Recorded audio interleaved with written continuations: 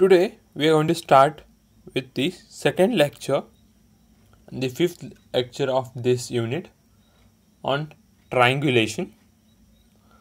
Okay.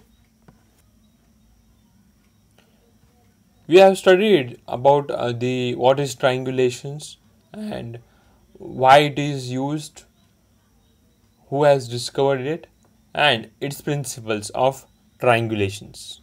Today we are going to study about the purpose of triangulations survey and the classification of triangulation systems, right?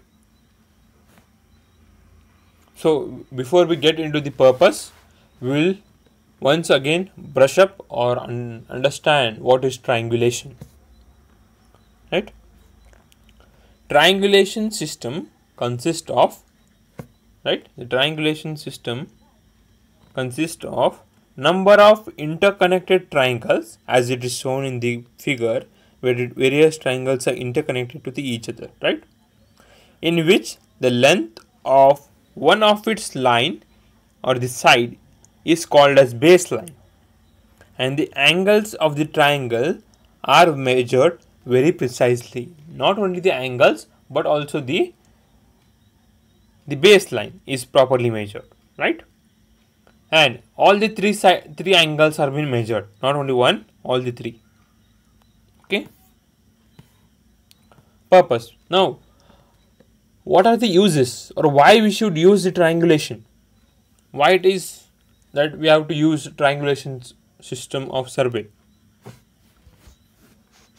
To obtain the accurate points for plane and geodetic survey of a larger area.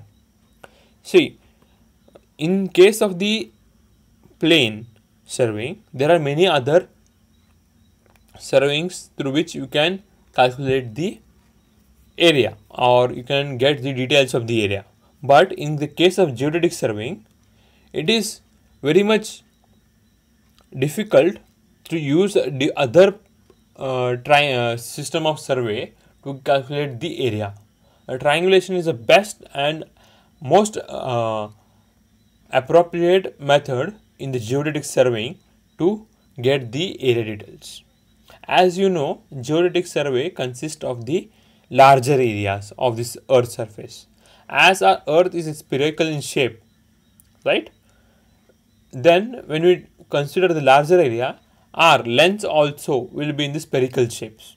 As we know, the spherical triangles, if you have studied in the surveying 1 about the geodetic survey, the lines or the lengths you are going to measure will be in circular shape or curved shape, right? So in that case, to measure an area in a curved triangular, so you have to have a triangle shapes. If you want to cover a curved surface, best suited framework can be of triangles, because the framework of triangles can be manipulated into a curve. Okay, if I get an image, I will try to show you how it has been curved can be divided into various frame or the small sections of triangles, right? So for that purpose, it becomes very useful in the case of geodetic surveyings, which are very much important in the case of positioning your defense points and offense points. Okay, it becomes of strategic importance. Also gives you the your whole high security, you might say a high control systems, right? Not security, it is a control systems you'll get. Next is to establish the accurate points for photogrammetric survey. What is photogrammetric survey? When you take photographs or you take video record from the above the earth surface through some instruments or through some medium or through some vehicles, right? If you are traveling through the air, okay, through a helicopter or chopper or a aircraft or using drones, you capture the area and you measure the details, you find out the details, you measure the area.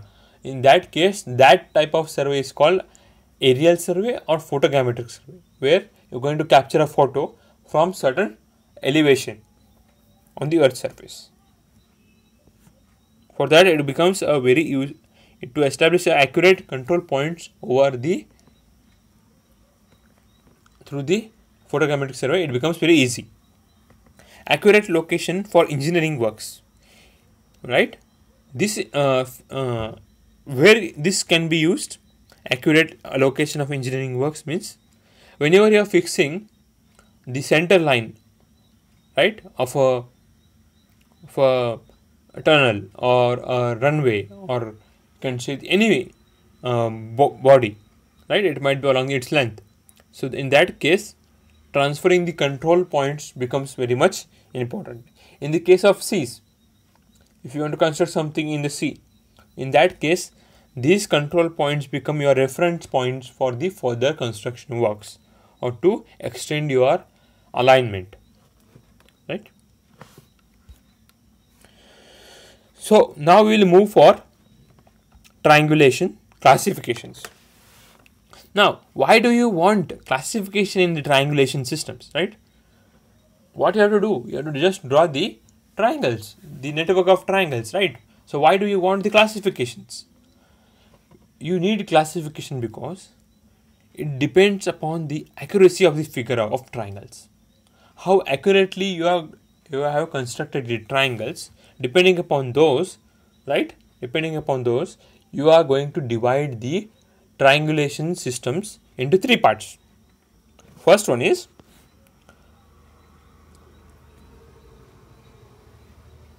the first one is first order triangulation or a primary triangulation system.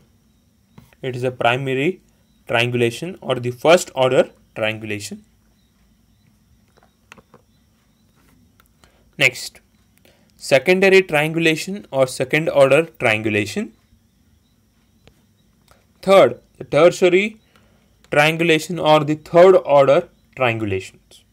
So we'll go in deep about what is primary, secondary and tertiary triangulation systems and how they differ to each other, right? As I said, classification is necessary for the depending upon its accuracy of the figure and also depending upon the size of the triangles or network of triangles, right? Depending upon that, this triangulation system is divided. In the primary or the first order triangulation, right, highest grade of triangulation system means what?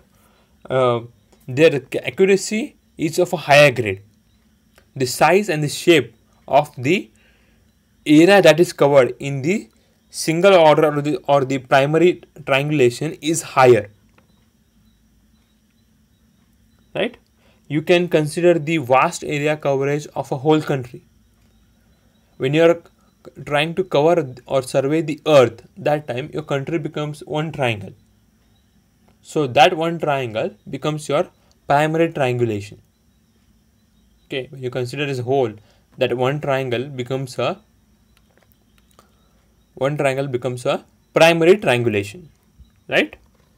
Where precision, well-conditioned triangles, okay, are used while constructing triangles. These triangles are well-conditioned triangles where the angle of the two sides, okay, of isosceles triangle will not be less than 60 degrees and will not be greater than 120 degrees.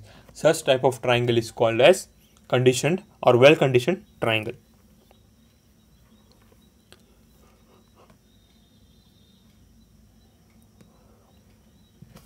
Right? To determine the shape and size of the earth's surface or for providing the precise plan of metric controls over the subsidiary triangulations. If I say, when you want to consider as earth to survey, once you take some area as a bigger triangle, so that bigger triangle becomes your primary or the first order triangulation system, right?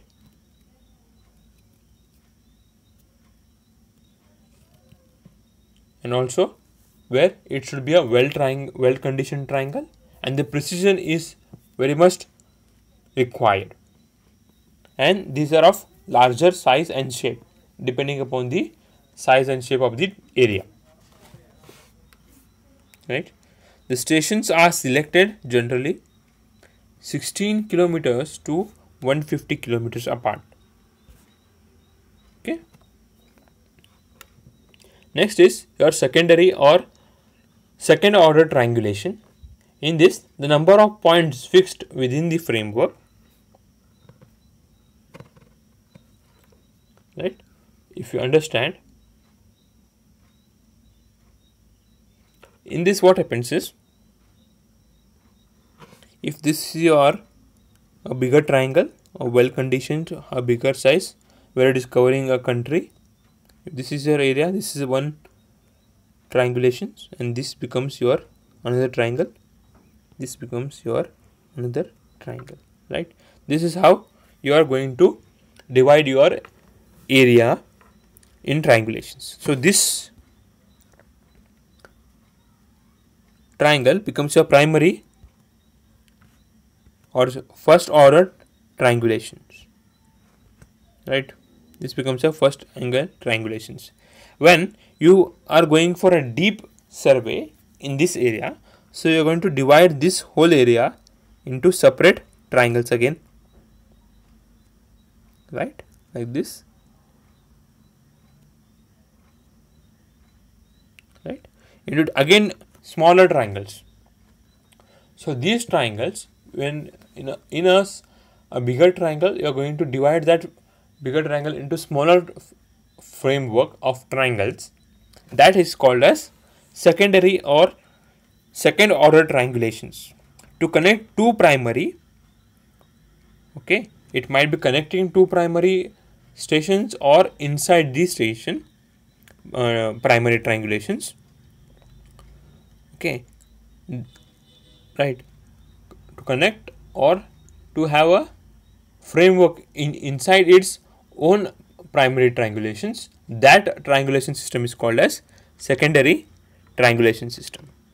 Next is for densification of the controlled horizontal networks. What I was trying to say, right?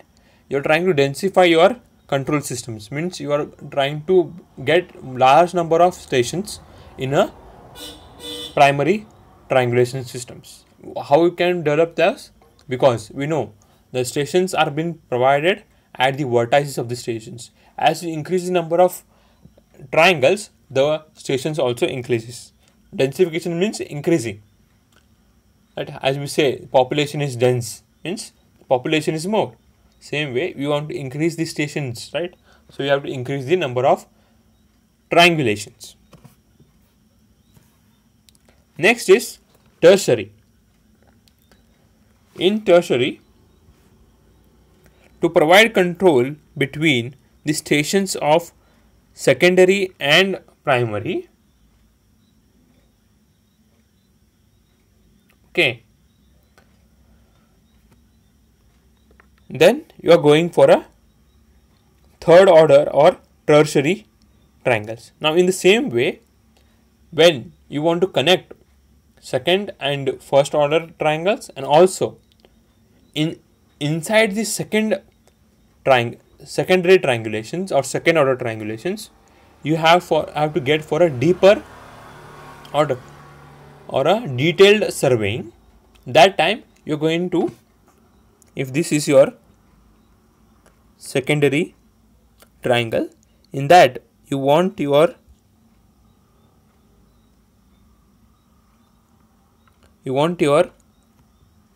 again network of triangles in it, right? You can say if this is your secondary triangle, then the inner triangles, right, these all are your third order triangulation systems, right? And these tertiary or third order triangles are used for the accurate location or for the accurate engineering works, to get a controlled points for the proper engineering project works. Whenever you want to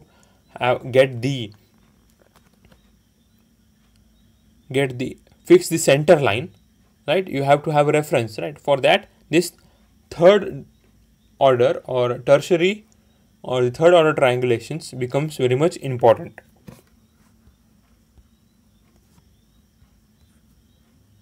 For the densification of the control points for the topographical surveying on the various scales, as this triangle is for the very small area where we can have a larger you can say details, right? You can get a larger area, a smaller area, but a larger details of those areas. For that case, this is useful.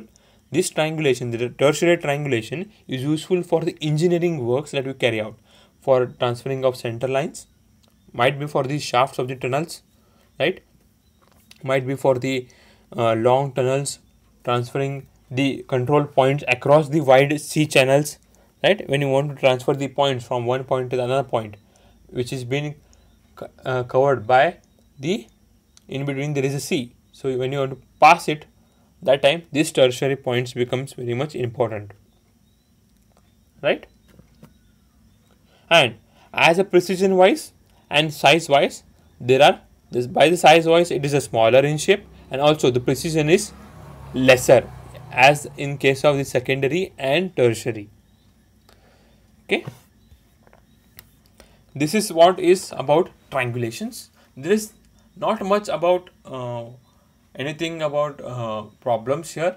We are going to just understand what is triangulations, why it is used, where it is used, and why it is classified into various types. And this is used for mainly for the geodetic surveying, that you have to keep in mind when you are studying for the triangulation chapter. Okay, that is all for today's lecture. Thank you.